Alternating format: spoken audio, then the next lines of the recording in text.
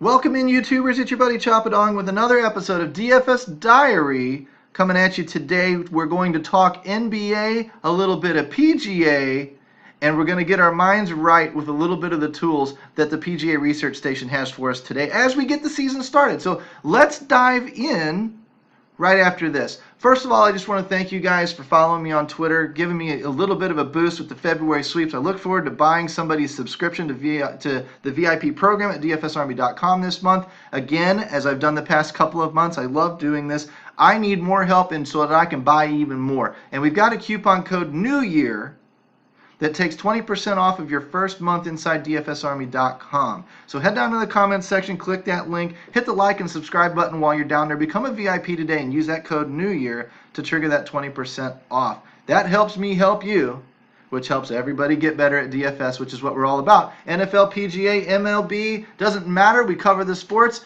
And I'm your jack of all trades, master of none, Choppadong. Let's dive into the research station today. Let's break down that and one player pool, as well as talk value and a little bit of raw point projection as we check all three boxes today and see who appears on all three lists. Those are the guys that we're going to dive into. Those are the guys that we're going to do a little bit more digging on, that we're going to be listening around the industry for their names to come. And I will give you one tip kind of towards the end as we wrap up the NBA stuff, and then we'll dive into PGA stuff for those of you that are interested in the new season, 2019 season of PGA that's kicking off.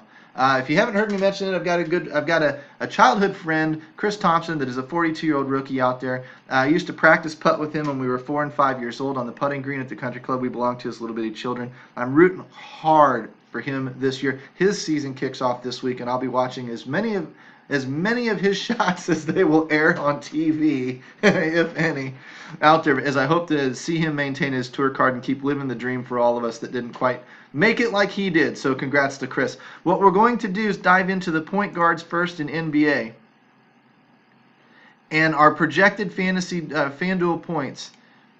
I'll do DraftKings over on PGA side of things. As I sort that by descending order, I'm looking at the top 5-ish. Russell Westbrook, Simmons, Curry, Walker, Lowry, right? I'm going to kick over to the and one player pool for you, and I'm going to show you if the position is deep or not.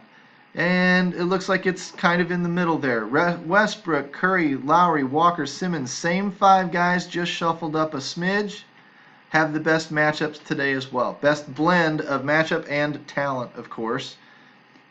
Now we're going to look at the value, and we're going to see what changes up. We see Patrick Beverley at 26 minutes and 20 points is intriguing as a drop score candidate. Now you've got 3 pretty good point guards that I'm going to show you here in a second. Quinn Cook at 3,500, 20 minutes, not a good one. There's something coming along with DFS Army that I'm going to try and push into a section of an article or a brand new article, VIP only. I'm not sharing it with the public, but I'm going to call it turd traps. I'm going to call it value turd traps or value trap turds or something like that. There are a handful of them out there these days, and we'll talk about that, like I said, kind of at the end of the NBA section here. Kyle Lowry is obviously hitting the value marker today with 32 projected minutes. Russell Westbrook hitting the value marker today is a really good sign. And then De'Aaron Fox is rounding out the top 5 with Kemba Walker, Simmons not too far away. So what I'm looking at when I look at these guys is I see 3 guys that have hit all 3 lists, projected points and one, and our value system, our value ranking or value projection, whatever you want to call it. And we're looking at Kyle Lowry, Russell Westbrook, Kemba Walker. Write those guys down. Those are the guys you need to be digging into. If you see anybody else there, you may want to throw them in some GPPs. But these are the guys supposedly with the best projections and the best value for their salary and great matchups. That's who I would be focused on first as I get my research started for the day. Over on the shooting guard side, Okogie pops to the top. And again, drop score type candidate in the low 4,000s, 33 minutes, 27 points projected, value of 6.3x. That would be great. That would save you. That would be buying low, man, right there. It'd be great. Now, Daniel Hamilton, not so much. 23 minutes. I want somebody who's projected to play. Somebody who's projected to get me some opportunity. If something opens up later and news changes, that's why you follow our breaking news feed here in the NBA section. Then you'll know about it and you'll know who gets the minute bumps. And if it becomes Daniel Hamilton today, then so be it. That would be a way out. But until then, I'm not really looking at him. Even though he ranks high on our list, he might be one of my turd traps. today. Alec Burks, however, 31 minutes, 4,500. Not terrible. Danny Green, value. If you notice what we're looking at when we were by raw projected points, we had Bradley Beal. I didn't show you that. Well, look at the value here. Look at the low pricing here, okay? Now, let's run over to the FanDuel projected points, and let's show you the new ranking. Beal, Booker, Depot, Butler, Thompson, Hield. That's if Booker plays.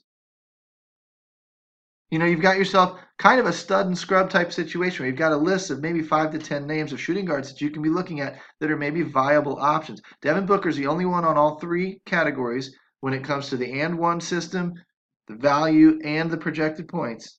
Devin Booker's the only one, so he's one that I would definitely key on tonight and do my research into and make sure he's going to play. But that would be where I would get started. With a wide open position like that and a volatile position of shooting guard, then I might be looking to take some value, or I might be looking, you know, I've got a bunch of different ways my construction can go. We'll have to wait and see how it goes as the day progresses. When I look at the small forward, sorted by points again, that one went by value again too. But if I sort by points, I'm looking at Paul George, Kawhi Leonard, Kevin Durant, Daniel Gallinari, Josh Richardson, Justice Winslow. Is it a shock that these three guys are at the top all the time? It shouldn't be.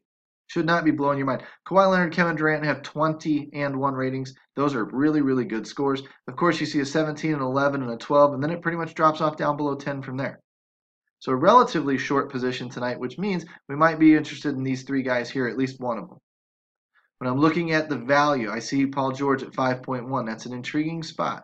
When I shift and sort by value, Otto Porter comes to the top. Look at there's decent minutes here, except for Michael Kidd-Gilchrist. He'd be the one I'd watch. I don't know about Kelly Oubre either. Not a real consistent player. Not scheduled for 20 points anyway. Even the 5.1x and drop score candidate might find better drops elsewhere. Otto Porter's definitely in the mix. Paul George definitely in the mix. Mikal Bridges would be next on my list. I'd skip over the low minutes guys and go Bridges, Leonard, and Bembry, with Paul George only one on all three lists. So right now I've got Lowry, Westbrook, Kemba Walker, Devin Booker, Paul George on all three lists. These are guys I'm looking into heavily. The other thing I would tell you tonight, we've got scheduling nightmares. And this is one area that I would be focused here. I'll go back to the points because just off the list, 5 and 6, Richardson and Winslow in Miami.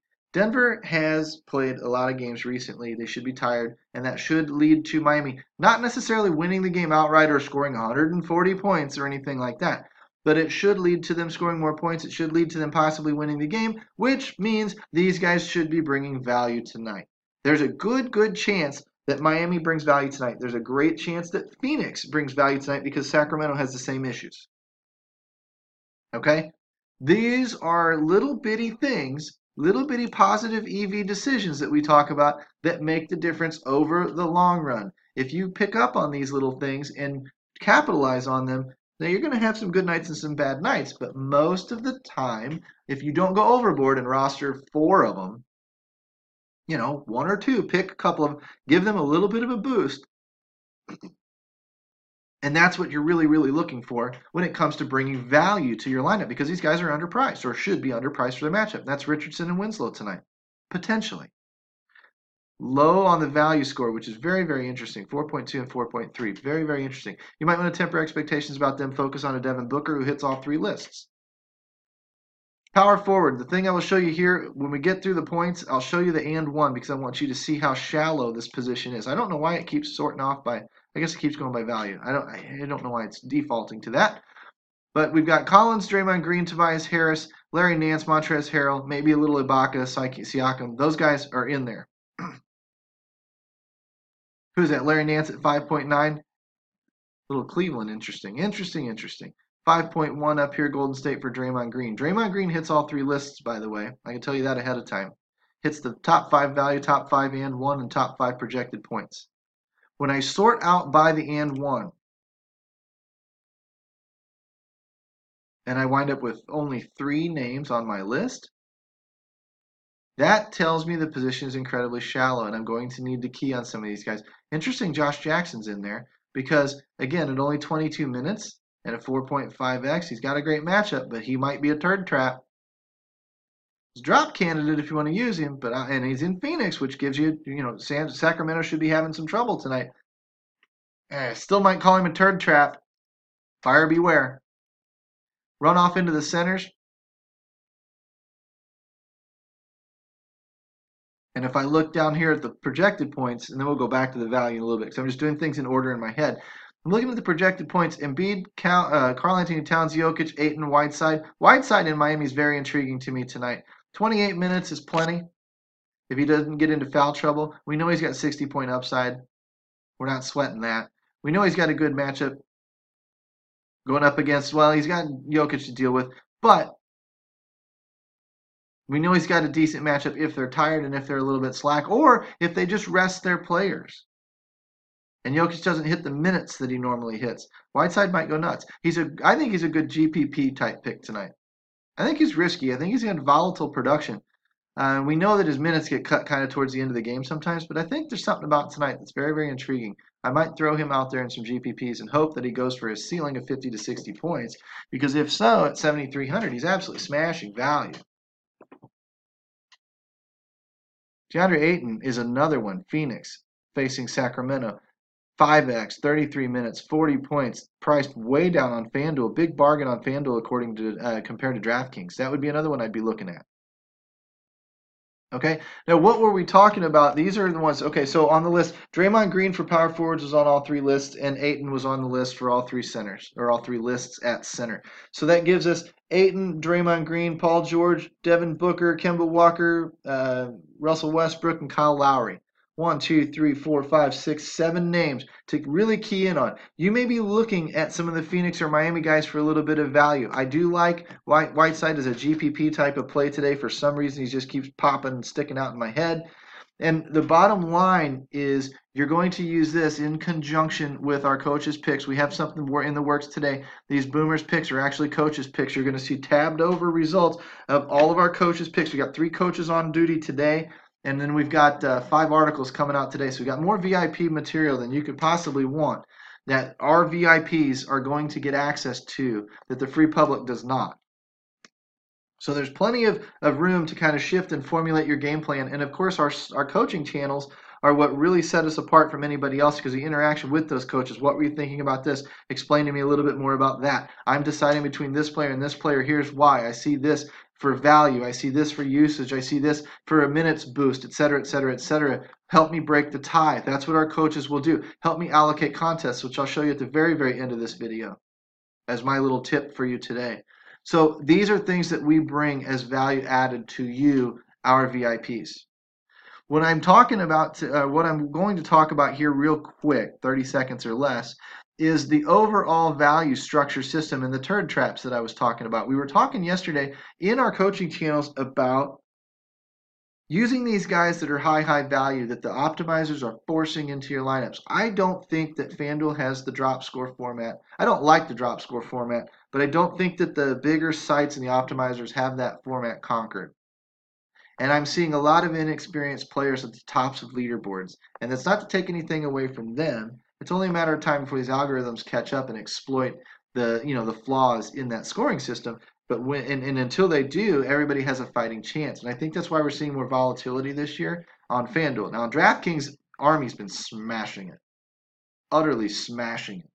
We're shifting a lot of our coverage in that direction. We're shifting a lot of our focus in that direction, because we've just been too consistent over there with too many big wins that why would you play where you're losing? But until then, we will focus a little bit on trying to decipher some of the weaknesses inside that format and try and figure out maybe how to solve it, because we do have people playing on both sites. Turd traps is one of them, where when a guy is projected for huge value, he's very tempting to go get. Oh, look at, Okogie and Sarek and Nance up there at the top of the value list. And that's great. But you need to make sure that they're getting playing time. You need to make sure there's a reason why they're underpriced. Are they just underpriced because they're guys that are typically underpriced by the sites because they suck? Or, look at Jerebko. He's only getting 23 minutes. He's a 5-point. Who's to say? I want somebody who's starting and getting loads of minutes. And then I want a high fantasy point per minute guy when I see that. So somebody like Hassan Whiteside at 1.39, if he gets the minutes, if he can just get his minutes, He should be pretty good tonight. 1.43 down here at Paul George. If he just gets his minutes, he's in a good matchup. Hit all three lists. Points, value, and one matchup. Great pick tonight, potentially. Then you got your other guys down in here that are sort of like your 0.8s and a 6x. Sarek. If his minutes open up, he's great. If minutes don't open up or opportunity doesn't open up for him, he's a turd trap. These are the ones you've got to watch out for, and this is what I'm hoping to bring to the VIPs as we go forward. That was a little bit of strategy we were talking about yesterday with Fantasy Football Geek, with Kevin, our CEO. And I'll show you, actually, I'll show you this way why I'm going to point this out to you, because this is just last night's wins. There's Kevin. Just last night's wins. He hit $5,000 in one contest, won $8,000 on the night. This is the type of person you need to be getting your advice from. We've got A Speller here. Turned $209 into $672 on a clean sweep. This is just your normal guy. This isn't the CEO of DFS Army. This is just a normal guy. A cool guy at that, but just your normal guy. Put together a lineup, turned $200 into $672. Anybody can do, any of you can do that. We can show you how. Another one, Team Bruce, lower volume guy, but still, you know, $100 and some odd. Bam, almost $1,000 last night. Another everyday member.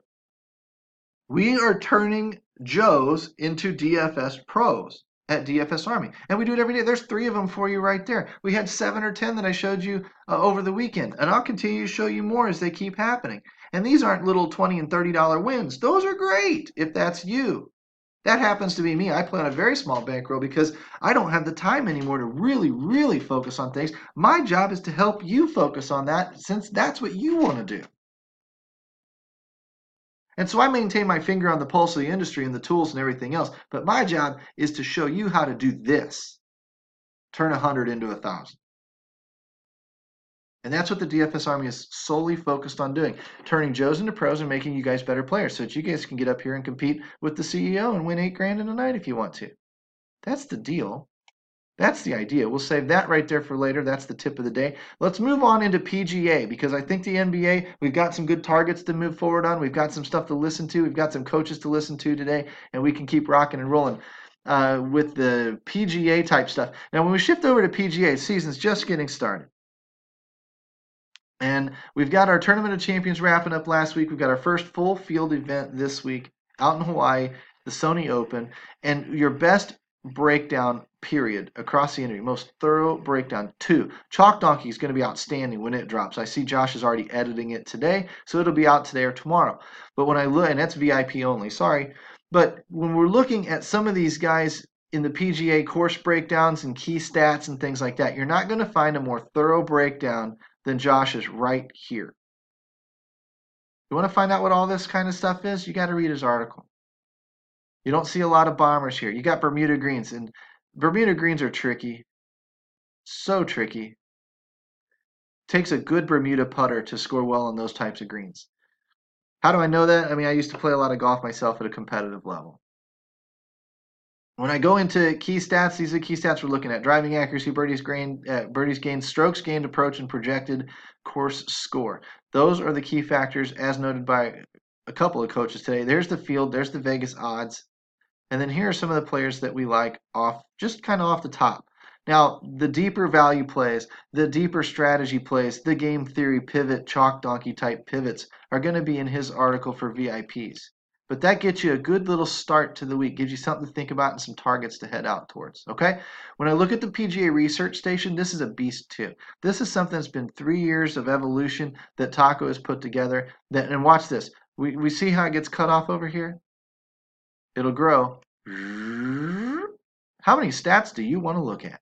I will point over here to average field strength. You can see which players play in stronger fields, how they perform overall, which players play in weaker fields and how they perform overall. That can help tip you off to, you know, if it's a strong field this week, I might not play a guy who typically doesn't play in strong fields. I might focus a little bit more on some of those guys. Look at scoring stats, adjusted field rank, strokes gained. There's your strokes gained approach. There's your other stuff. You know, if you really want to dig in to the legend of this tool, you would go to the key here and you would just start scrolling down. Every column is described for you. Very, very simple. Stroke gain page showdown tools. These will unlock on Friday when we do our freebie Friday, but it'll be past lock for the main sheet to do any good for you. So you need to get in here today. I said we would do DraftKings. You need to get in here today and use that coupon code New Year for 20% off and unlock this beast. If it would load. There we go. A little bit. Look at the simulator tab in there if you download that bad boy.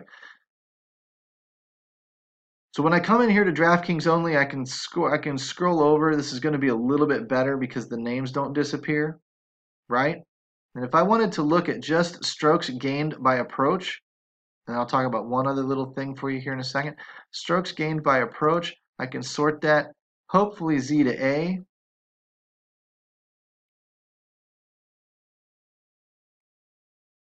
And bring all these guys up to the top. Now I've got the guys that I might be focused on. Look for some of the cheaper guys in this list that are scoring well on their approach shots. And this might break some ties for you. This might be a category that you put a little bit of weight onto when you select your player pool. And you can obviously go into the optimizer and bump their projections a little bit and get these guys pulling to the top to help give you a little bit better advantage over the field today or this week. It's one way to go about doing things. The other thing that I would go about telling you, let's sort here by DraftKings pricing again, bring the big guys to the top. And what I want you to look at is a couple of things. First of all, our opening odds, and then our live odds and our drift. Drift means how is the guy performing in Vegas right now? What is Vegas doing? Are they pushing his odds down? Are they pushing his odds up? Where did Vegas miss initially, and where is Vegas adjusting to based on public money? Very important number for late, close to lock, tie-breaking situations. I don't know if I want Justin Thomas or Dustin Johnson this week. Uh-oh, Dustin Johnson's odds dropped. Public money went in on other people and came off of Dustin Johnson. That would break my tie, and I would probably take Justin Thomas as a result. The other thing I would tell you is course history and recent form. What do these mean? Course history, obviously, how he's done at the course. Looks like Dustin Johnson plays out there every year. He's won twice in the last 6 years. Plays top 10 in 4 of the last 6 years. Pretty hard to argue that he likes the course. Recent form across the last few tournaments early in the season. These don't mean much yet, but they do show you how he finished up last year. And what I'm going to tell you is recent form does matter because golf is kind of a streaky sport like baseball, like, hockey, like a lot of things, basketball, your shots just falling everywhere for a while, whatever. You can go on significant runs in golf just like anywhere else. But course history to me means quite a bit, not on a weekly basis, but on specific courses or on a course that a guy typically does well on. Treat it like BVP when it comes to baseball and MLB, because when I own a pitcher, I know it. When I crush a pitcher, I know it. When he owns me, I know it. And that mentally gives me confidence and puts fear in me, depending on which way I slide. Golf courses do the same thing. Golfers are not robots, they're humans. Believe me, Dustin Johnson knows he owns Hawaii. Not afraid to go out there, goes out there every year, loves it. Patrick Reed probably loves Hawaii. If I saw a bunch of MCs in here for missed cuts, then the guy might struggle a little bit. He might stop going out there. But the guys that are out there and typically do well at the course are guys that, if their recent form is good, are guys that I want to look at. Okay, I compare it to a little story I'll tell you here real quickly in my own little golfing when I played a lot of golf as a kid and played very, very competitively all the way up through high school at a state level and et cetera, et cetera. So I'm not a complete schlep when it comes to golf. I know what I'm talking about. And mentally, there are specific holes that can screw with you. I had a golf course I played 6 or 7 times. Second time I played it, I was about 15, 16 years old. And I was 3 under going through the first 3 holes. Got to a dogleg right par 5 with a crosswind left to right, 30-mile-an-hour howling spring wind. And I wanted to go high up the left side, stay well away from the OB on the right and stay out of trouble. And damned if I didn't heel it just a touch. My wrists lagged a little bit at impact, and I sent that baby to the right. And I'm telling you, it got up, started up left side of the fairway just fine. It had just enough of a tail on it, and I hit it just high enough. The wind just took it all the way out of bounds. And all I could do was sit there and watch all of my early round work disappear as that ball just drifted and drifted and drifted toward houses.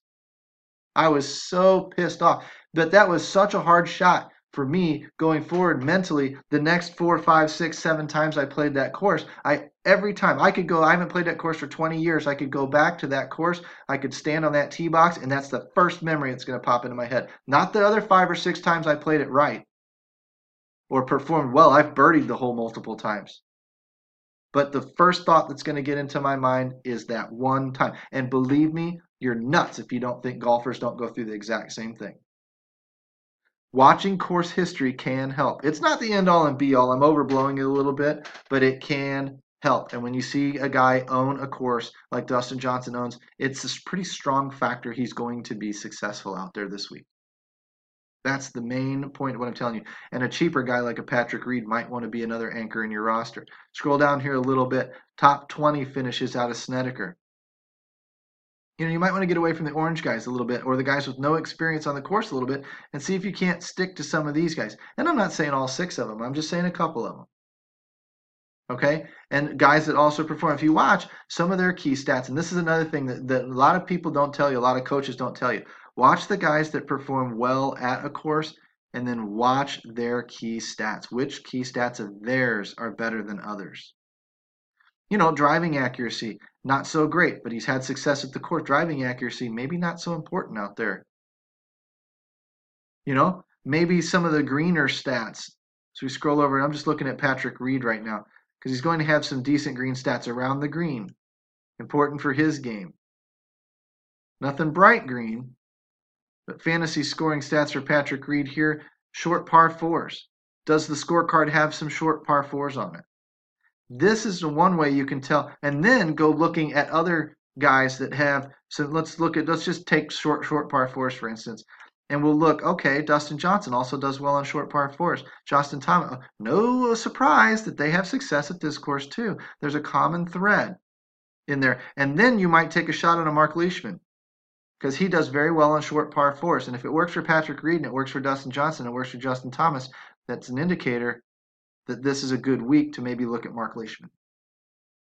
This is how you use, as you think your way through these pages and these research tools. It's one little tip to you. Okay? The other tip I'll leave you with as we round out today is what I was talking about when contest allocation comes into play and why the coaching at DFS Army is so valuable. I was approached, $50. I have $50 in my bankroll. What's the best way to go? And I said, you're looking to play about $5 a day. I can't do much with $50. I mean, you can, but it's going to be a slower grind. And he came back at me and said, no, I meant 50 for tonight. Well, that changes a lot of things. Here's 3 options for you. Option A, I'm a 3 lineup guy, so I'm option C. But 1 lineup, I would spread out the ladder system and I would get exposure. Half of my budget would go into cash games. 50-50s, head-to-heads. Why? If I hit those, I break even across my lineup. I'm on house money the rest of the way. If my lineup does a little bit better, because I'm going to build for the triple ups and the quintuple ups, and I'm going to hope to miss and still make the cash games. But if I hit the triple up, then I'm sitting on $30 profit on my $50. So I'd put in 30 or 50, take out 80. Another $50 for the quintuple up. Put in 50, come out with 130. $5 in GPP so that my lineup can continue going if I have a truly great day. That's boom or bust with all or one lineup. I might do 2 lineups. I might hedge 60, 2/3 on one lineup, 1/3 on another lineup. And I broke it down for the guy and how I would do it on $50. Option C, 3 lineups equally spread. I'm that way. I like to widen my player pool a little bit instead of just settling in on 1 quarterback or 2 running backs or something. I don't mind taking Ezekiel Elliott last week in 2 of 3 lineups, but I don't want him in all 3. I'm going to expand my player pool. I might want some Dak and I might want some Andrew Luck.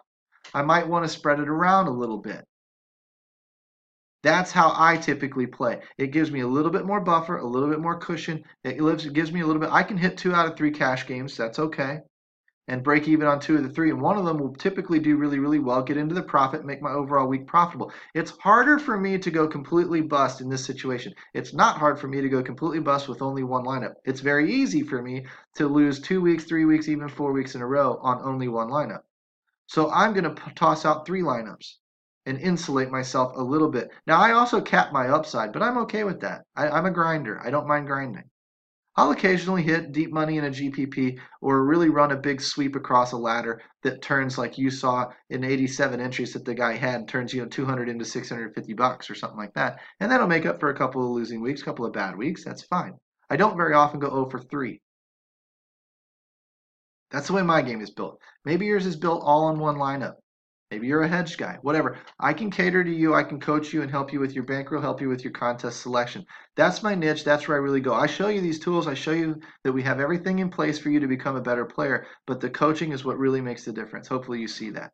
If you want more information like that, you got to go down. You got to hit dfsarmy.com. Use coupon code New Year for that 20% off this week only, mind you.